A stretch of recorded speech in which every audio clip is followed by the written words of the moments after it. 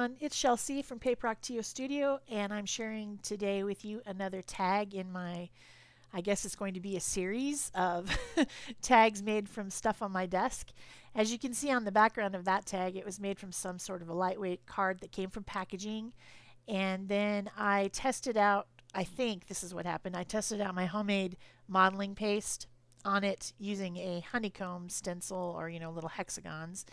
And then I sprayed it with something water soluble, because when I went to glue this on, like you see me doing, it moved around. So I'm guessing it was either Heidi Swap Color Shine or Glimmer Mist from Tattered Angels, and it's very shiny. So what I used to glue it on was a satin decoupage medium from Deco Arts. The reason that I didn't pick my usual matte medium stuff is because it's matte, and when you put something matte over something shiny, it dulls it down, and I wanted to retain the shimmery stuff. And now I'm coloring my mermaid, and I'm using some white acrylic paint and a water barrel brush to make it, to wet it down, and then putting that over my Neocolor 2 water soluble crayons. The reason that I'm doing that is because the crayons are water soluble, but when you mix them with some sort of a acrylic medium, it makes them more permanent. If you don't want to change the color of your water soluble medium, it would be a good idea to use something like a liquid medium, like maybe that liquid satin decoupage I just used. But I just always use acrylic paint. I don't mind that I'm blending it and making it a little bit lighter, because I use that to do my highlights as well. So that's just kind of the way I like to work with my water soluble crayons. If you've been watching my videos, you've probably seen me do it lots of times. Then for the rest of the coloring, I wanted to stick with the shimmery. I really liked the way the tag was shimmery. So I decided to use my PBO Dyna paints. And this is the gold. And then I'm going to use the blue-green and I think it's a green-gold, maybe, as well. You can see them kind of on the left there. I'm going to use those as well, and just try to keep this tag super, super shimmery.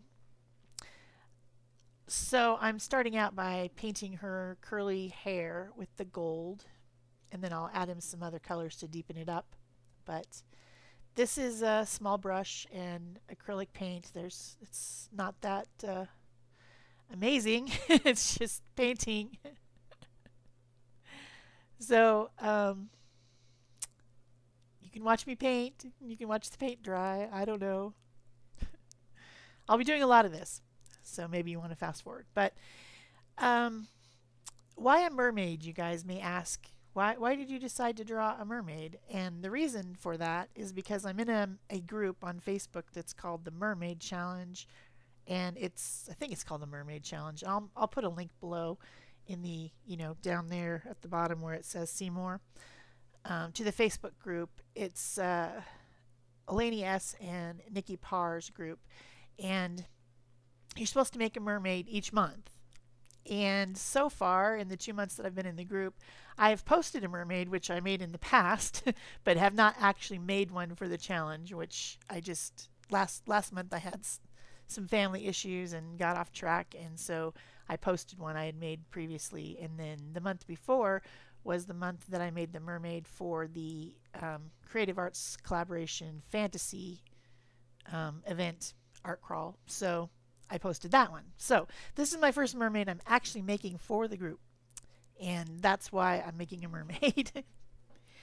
And I tried to make her curvy. I didn't want her to be a super skinny little girl. I wanted her to be more of a goddess figure, so that's why she has wider hips, and her top is a little bit bigger, stuff like that. Now this is some Deco Arts fluid acrylic, and the color is cobalt turquoise. I wanted a deeper color, so I'm going to end up putting the shimmery paints over the top of this, but I wanted to darken it up first. I really like these fluid paints. They're easy to work with. You don't have to mix them with water or anything. You can just go on straight. So And these ones from Deco Arts are very highly pigmented, so there's not any watered downness about them. I enjoy them a lot. But I haven't been using them that much lately, but I need to start again because every time I use them, I think to myself, man, I really like these paints. So I guess I'll have to go back and start using them again. So that's her little tail, and she's a little bit foreshortened to make her look more curvy. I don't know if you can really notice that, but I think she's cute. I like her. And it was a very sketchy sketch. I'm like kind of changing the details as I go, as I'm painting, which is a great thing to do in mixed media. You start out with something basic, but then you change it as you go. As you add layers, you just keep changing it and changing it until you get what you want. So that's what I'm doing. Like this hair right here is kind of weird. I'm not sure where I'm going with it. Oh, and I guess I did mean to tell you that, excuse me, I have to clear my throat. I'm using some more of the Deco Arts fluid acrylic paint there, and that is burnt sienna. And then I'm also going to use raw sienna, which is kind of an ochre, dark yellow color in a second, to kind of add the shadows and deepen up the hair a little bit. So anyway, before I said that, I don't know what I was talking about. But I'm painting. That's what I'm doing. I'm painting. So if you make it through this video, there'll be a special surprise at the end. But I'm not going to tell you what it is because it's a secret. Now everyone pushes their fast forward thing. I can see you guys doing it. You're pushing that fast forward thing. I do the same thing. I think just as a social engineering commentary that we've all become very impatient because we have everything at our fingers these days. You got your internet that you can look something up. You got your phone. You can, if you have a fancy TV, you can look up stuff instantly. So we've all gotten less patient. I know I have. I'm definitely can speak for myself that I have very little patience these days, and if something doesn't come quickly, I get frustrated with it. So maybe it's just me, but I think it's society in general. In another life, I think I was a sociologist. I find that very interesting, how an entire society changes based on technology and different things like that. It's interesting stuff to me, maybe only to me. So now I'm adding in some more colors with my crayons and with my white. And instead of coloring directly onto the project this time, I'm coloring onto my palette. And that palette is just a lid from something, a lid from a storage bin thing that I had. And then I was using it as a palette, but it kept getting crusty, so now I just put a piece of folded deli paper on there and use that as my palette. It would be really cool to have one of those palette paper things that you just peel off and throw away, but I don't have enough room on my desk. Maybe it was a really tiny palette paper, but I'm not sure how small they come. So my desk space is just too small to support that. So I use this little lid and my little piece of folded deli paper, and it works just fine. This color is an ochre color, and I'm starting to add in the shadows in places, and I will continue to deepen those up with different colors. But I start out with a peachy tone, and then I lighten that up with the white in the highlight areas, and then I start to darken up the shadow areas using first an ochre tone and then kind of like a terracotta or a sienna type tone crayon. That's my most usual stuff. And then I warm up the skin. If it's a real pale skin, I warm it up with pinks. So those colors that you see up there laying out, those are my making faces, making skin colors that I use a lot with the color 2.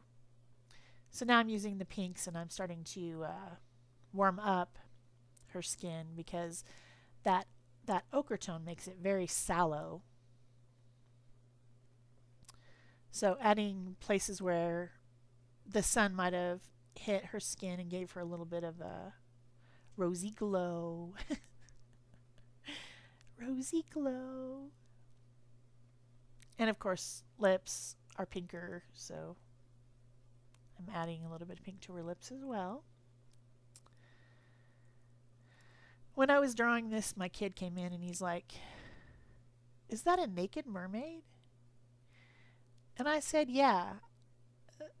The the reality, if there was a mermaid, I don't think she would wear shells. Maybe she would. I don't know. I mean, really, there's no way of knowing. But her hair is covering up the naughty bits. So it's still family friendly. So then we had a discussion about whether or not mermaids would be naked. We decided they would be. Because half human, half fish, fish don't wear clothes.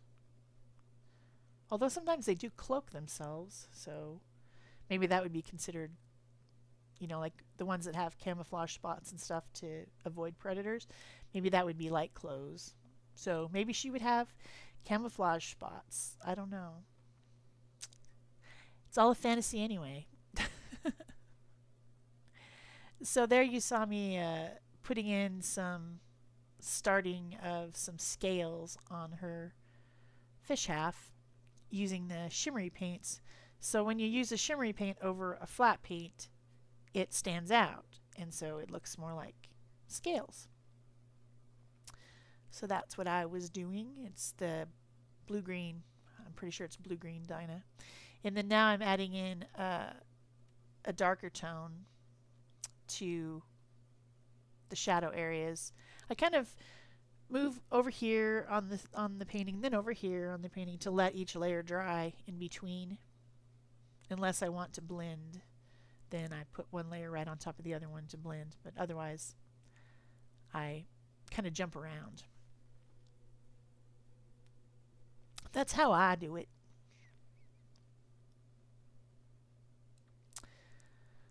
So, what else can I talk about? I don't know. It's early in the morning and I'm not that smart yet. Now I'm just, I've watered down that gold with a little bit of water so that it's just mostly like a thin shimmer. And I went over the flatter paints with that to make them more like a shimmer paint. If that makes sense. I don't know if it does. And working some more on the skin tones. It just takes a lot of layers to do skin tones, even on a whimsical piece like this. On a realistic piece, it probably takes 1,000 layers. But this isn't realistic in any way.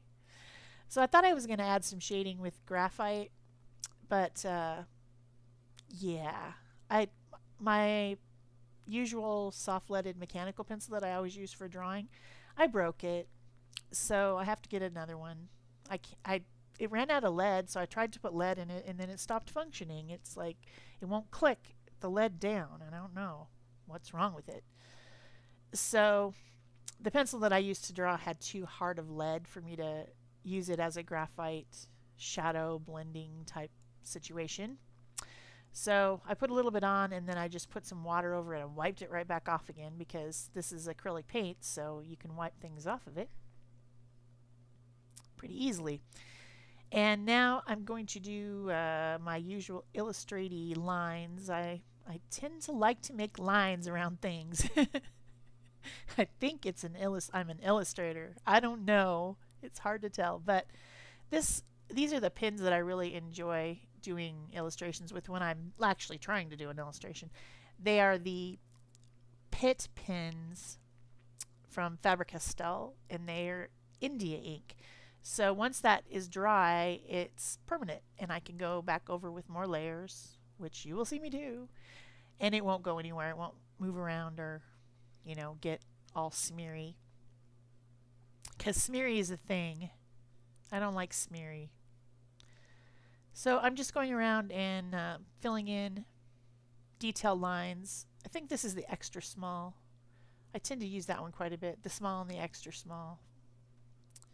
So that's what I'm doing. You betcha. If anyone's interested, this project took me about an hour and 25 minutes to complete, and I've speeded up 4 times. Pretty much 4 times. You saw me bring in some Inktense pencils there real quick to color her eyeballs and her lips. And so I blended those out. Now I'm adding a little bit more shadows again.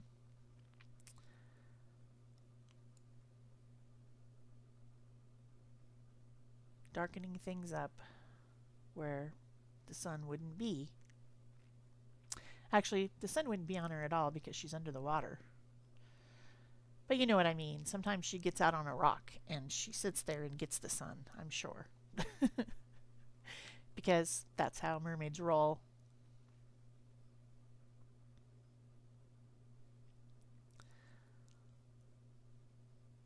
I think when I'm completely done with this project, I'll probably spray it with a sealing spray just to make sure that everything stays where I put it. But I'll need a gloss spray. I don't think I have a gloss spray right now. I only have matte, so I'll have to get a gloss one. Or maybe I won't. Who knows? I could put some beeswax on it. That would work. So now I've got, I guess I didn't see myself put it out, but I'm like totally addicted to this new copper paint that I got from PBO. I seem to want to use it on every single thing that I'm doing lately. So you'll be seeing it a lot. So in came the copper paint. I added some of that to her hair and made her more like a ginger. And then I added some to the scales. And then I brought in back some of the gold. And I'm adding the gold to the scales as well, just to make them a little bit more dimensional and make them stand out. In this video, you can actually see that that's pretty shimmery as I'm moving it around. I think that's kind of cool. Usually you can't see shimmer. And there's my white Posca pin, adding some highlights on her face and on her belly button apparently. And now I have some self-adhesive gems that I got the other day at Tuesday morning. And they're driving me crazy. They are self-adhesive, so I should just stick them on, but then they seem to be not that sticky, so I thought I would put some glue. So I used some Tombow Mono Multi adhesive, and I just put some little dots down so that I could put them on top of that to make sure that they stuck on there.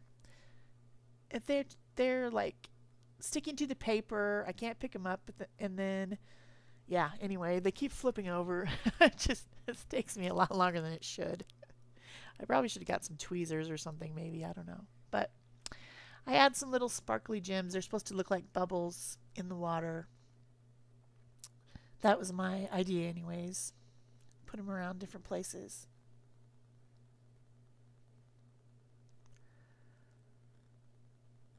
They're sticking to my pick me up or pick up tool or whatever it is. Just driving me crazy. And then I'm going to put a couple layers of cardstock on there, and you won't see me doing it because I forgot to turn on the camera. So I put a layer of copper metallic, really thin, and then like a teal color card on the back. And then this is seam binding that I sprayed with Dirty Martini ink. Who is that? Dilutions ink. And I also made that pretty paper, which I'll probably use in something else. And then this is also a piece of sari ribbon that's a teal color. And I'm having a heck of a time getting it through the hole, and I'm like, the hole's too small. I need to get one of those like crocodile things that has all the different size holes. My punch is too small. So I end up tearing the sari ribbon because it's easy to tear it. And so I end up just like adding it in that way and then adding some copper metallic cord. And I think she's pretty much done. If you got this far, there is a link and you can go and get the sketch from this to use for yourself. So that's my special surprise that I talked about earlier. Enjoy. Bye-bye.